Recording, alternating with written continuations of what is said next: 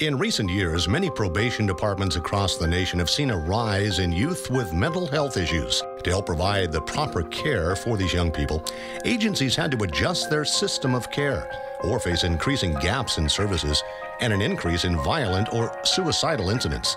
With the help of the Healthy Returns Initiative grant from the California Endowment, the Santa Clara County Probation and Mental Health Departments have partnered to fill these service gaps to provide proper care and necessary programs for these youth. With an average daily population of 283 in juvenile hall, they had seen a spike in suicidal and violent incidents before HRI. The number of youth needing one-on-one supervision for suicidal ideation had increased to levels never before seen. The number of violent incidents had risen, but it was caused by a group of juveniles with high-risk mental health needs. These youth required intensive staff supervision and repeated trips to the hospital setting. When they received the HRI grant, it helped them ease these issues through a variety of strategies. They were able to provide multidisciplinary team meetings, or MDTs, provide mental health training for custody staff, enhance the services in the transition assessment unit, and enhance the aftercare and transition services in juvenile hall and the ranches. The MDTs bring together all partners that are involved with an HRI youth: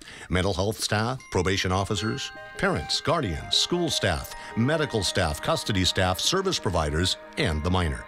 They formulate a care plan of services and set clear expectations of behavior. It also provides the communication and collaboration between agencies. Mental health staff provides training for custody staff in 8 modules of mental health issues. Some of the training areas include suicide prevention, common psychiatric disorders seen in childhood and adolescence, crisis diffusing, and implications of psychotropic medications. These training areas are designed to build staff skills in dealing with youth and provide possible behavior treatments. The classes are STC certified, and probation staff are receiving training credit from the state. The Transition Assessment Unit is designed to promote the welfare of youth in juvenile hall who have mental health or special education needs.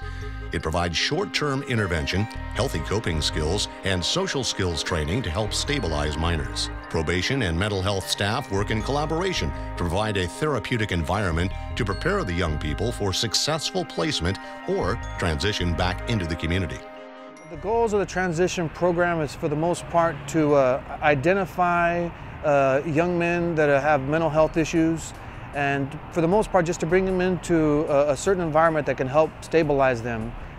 We make sure that they've been able to accomplish their goals, for the short-term goals or the long-term goals for that day, and then start focusing on, for the days to come. Again, the key part of the transition unit is to help these young individuals go and adjust from this particular environment onto their placements or anywhere else that they're going to be sent out to. Without the transition unit, it's already tough enough to be inside the institution itself.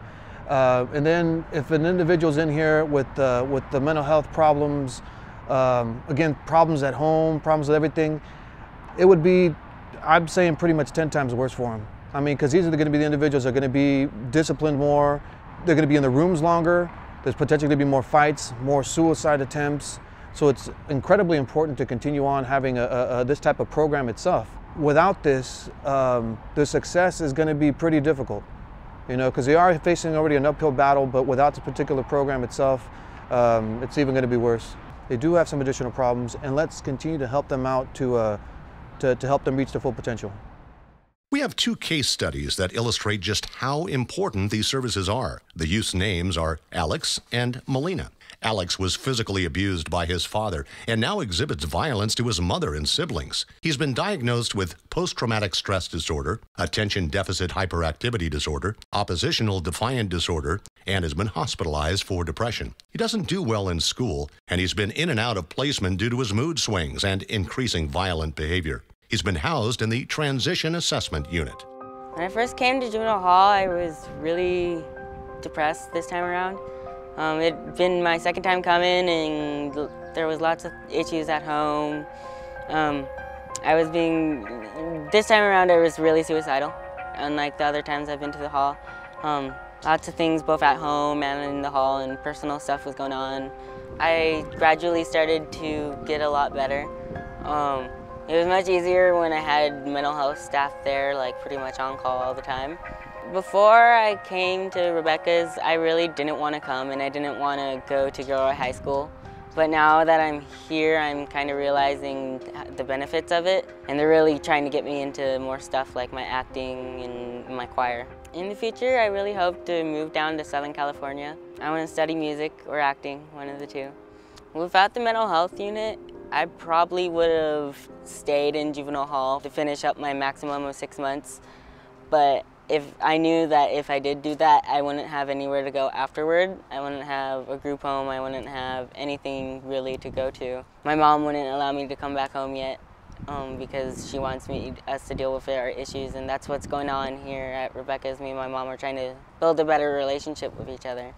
And so without the mental health unit, I probably would be homeless. Melina's history is one of great sadness. Her father was murdered in a gang fight, and her mother has a history of drug abuse. Melina is bulimic and a self-mutilator who attempted suicide twice. When she came to HRI, she was very violent and made suicidal gestures repeatedly. She was assigned one-on-one supervision and was a behavior problem during her stay.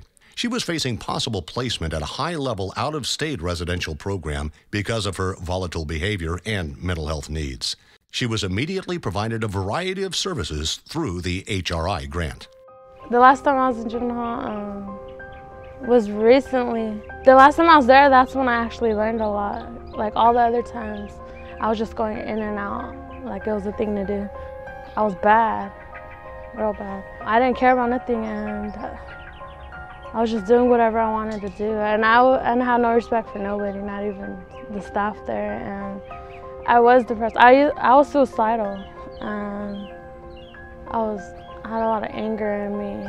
First, I started seeing mental health, and from mental health, they got me a psychiatrist, and then that's when the psychiatrist diagnosed me, whatever, and put me on medication.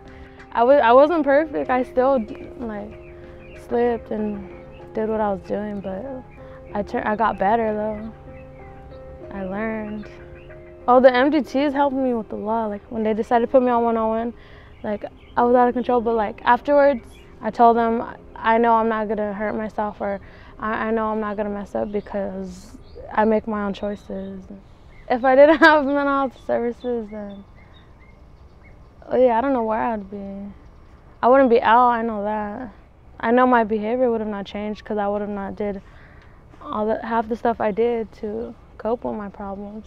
I want to move back to San Jose and then go to San Jose State, and then I don't know what I want to become yet. Still thinking, but I want to go to San Jose State though.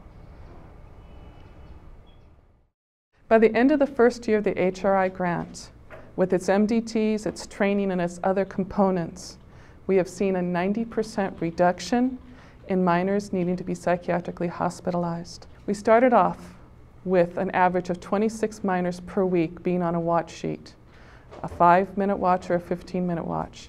Currently, that's down to 5 minors per week. HRI has been a great success for us within the hall. Not only have we met all the goals of our grant, we've exceeded the goals of our grant. We've seen minors in placement. We've seen minors succeed in the community. Those that used to come through a revolving door are now able to get the appropriate services to help them go home, help them reunify, or to be placed in a therapeutic environment.